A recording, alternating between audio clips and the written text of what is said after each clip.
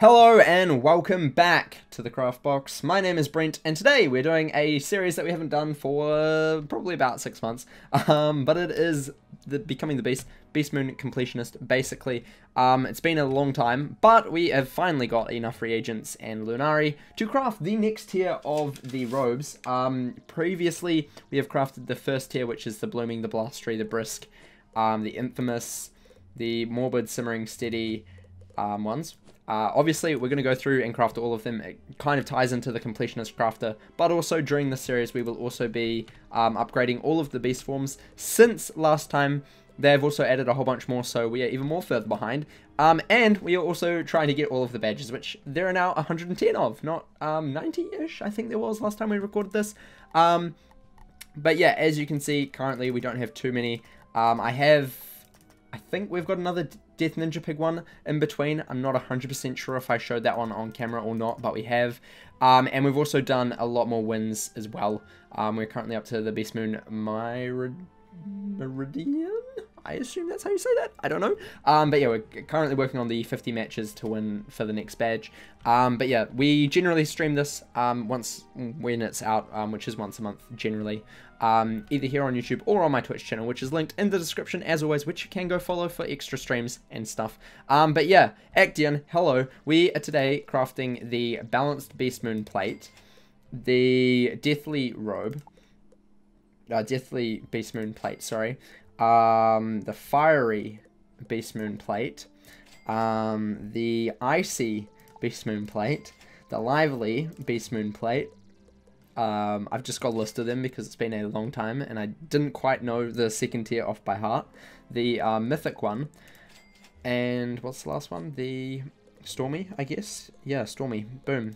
So those are all what we're crafting today. All 7 of these. So yeah, this took forever. I can tell you this took ages. Like 6 months worth of work, I think, since the last episode. That was loud. Don't know why that was a sound. But the best way that I have gone about getting most of the Eldritch thread that is needed, we needed to get 350 of it to craft all of these at once, is to plant some Beast Moon seeds. These are just the Beast Moon blossoms, but I generally focus on the elemental ones or the spirit ones, which you can go and buy from the reagent vendor that we were just at just before. But yeah, we're just going to get right in and just craft these because I know that's all what you're here for. Me crafting stuff, because apparently that's what my channel is now. Me crafting stuff. Equipment's crafting station. Now I need to find these through everything else. The Balanced Beast Moon Plate is 50 Eldritch Thread, 10 Balanced Thread, and obviously the Steady Beast Moon Plate, which we already had. We've crafted that last time. Balance Thread, I would recommend planting the Balance seeds, which you can go and get the recipe from the same vendor that we got this recipe from. But there we go, there's one of them done. Nice. And the Blooming, not the Blooming, the Balance, the Deathly one, which is here, needs 50 Eldritch Thread, again, like I showed just before. Spirit Thread, plant the Spirit Seeds, and then obviously the Morbid Beast Moon Plate. Boom, there's number 2 done. Next is Fiery, which is this one here. Same for the Eldritch Thread, 50 of it, and 10 Elemental Thread, and just plant the Elemental Seeds for that one. Or there is also a chance you can win it during the games as well, but they don't really drop much, so if you want it, I would recommend planting it because you can do that no matter what, whenever you want to. Yeah, it doesn't have to be as the Beast Moon hunt is on. Icy, again, exactly the same as the Fire one, except obviously the Brisk Beast Moon Plate, which we crafted last time.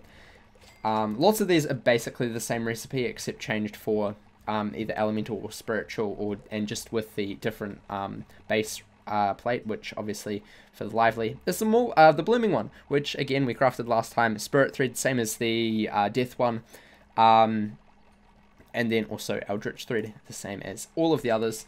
And then the Mythic one, which is the exact same as the Life one, except with the Infamous Beast Moon Plate, which again we crafted last time. And the last one is Stormy, which is the same as the Fire and Ice one, except with the Blustery Beast Moon Plate. So boom, there we go. That is all of them created, and now we are at 6 Eldritch Thread, which is great. I don't quite know how many Lunari we have, but we might just head over there just to see if we can actually upgrade anything. I don't think we can.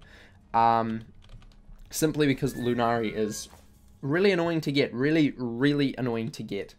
I would love to upgrade my Death Ninja Pig one more time, because that seems to be the one that I most like doing. So I'd kind of like to get him to max level ASAP. That's probably the next thing we will focus on, just leveling up the Death Ninja Pig, just simply because that's one that I use all the time. I really like the playstyle of it.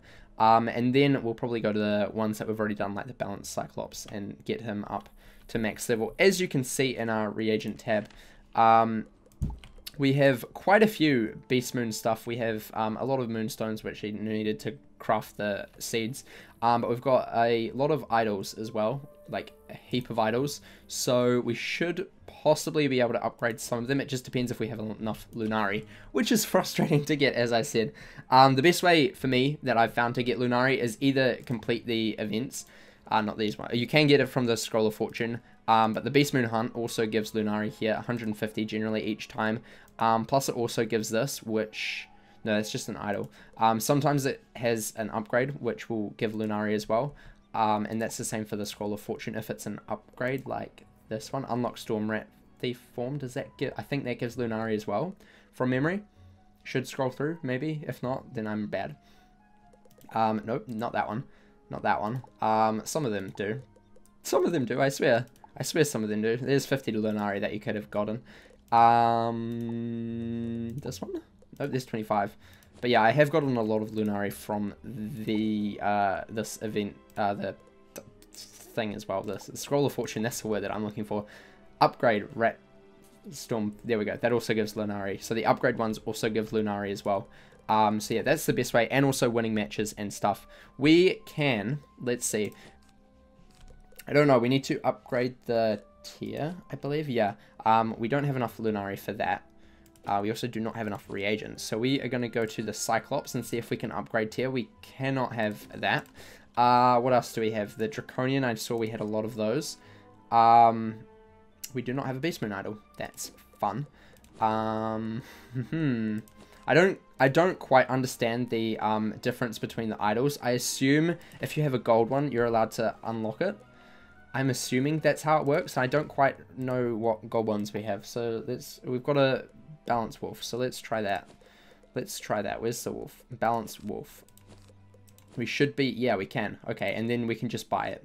Okay, and then we can upgrade it with X amount of Lunari. So there we go. Tier 1 to Tier 2. It also increases the level. The level just shouldn't upgrade the level anymore. It's not useful. It's just a waste. You also get special event points as well for doing that. And we got the Balanced Warrior 2 badge. So we're now at 11 of 110. So if anything, we did at least one thing today. But yeah, we've got the Balanced Wolf Warrior 1 and 2. And obviously we can go on more and more, but we don't have enough Lunari. We've basically spent it all now. So yeah, that is all we've got time for today. Or all the Lunari we have time for today. But next time we will try and max out some more of these. Probably the Death Ninja Pig will be my next focus. And also keep continuing crafting the robes. I can't remember what the next tier is, but I think it will be probably Wintry. Would be next for the, yeah, this tier, which does give the cool cape, which I really want for most of my characters. But yeah, we need a lot more Eldritch Thread. So yeah, it'll be a wee while. But anyway, thank you for watching, everybody. Thank you for stopping by. Wish me luck, and I will catch you all in the next episode. So remember to leave a like and subscribe. If you're already subscribed, press the wee little bell so you know exactly when I post another video. And remember to craft outside the box.